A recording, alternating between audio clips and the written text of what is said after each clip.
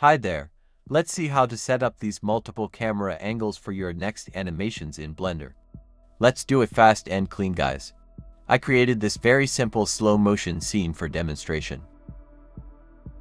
Okay, now add multiple cameras at different angles as you like, but follow the process if you want to set them up very easily. You can just press numpad 0 to enter to the active camera, then enable navigation within the camera for easy camera angle setup. You can set up the angle as you like.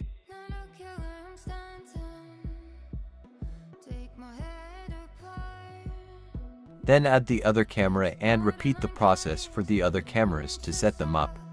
Make sure the new added camera is set to active to enter into it when you press numpad 0 on your keyboard, otherwise you will lose the track.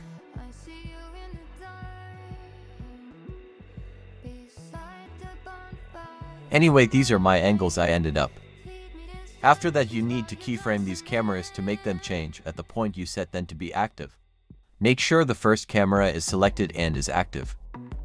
Now hover your mouse to the timeline and press Ctrl+B to set marker. Now repeat the process for the other cameras and you are good to go.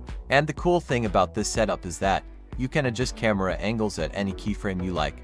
Also, you can add order constraints to make them more dynamic. How cool is that, guys? I hope this video is very useful for you. So do me a favor by comment what you think about this tutorial. I mean, you can ask a question and I'll be more than happy to answer it. You can give me some suggestions to improve these tutorials too. Also consider subscribing to this channel for more interesting tutorials in Blender, as I always aim at the most interesting things in Blender. This will motivate me more to give these cool stuff dailies. Thanks for watching. Eat, render, repeat. Creativity knows no bounds.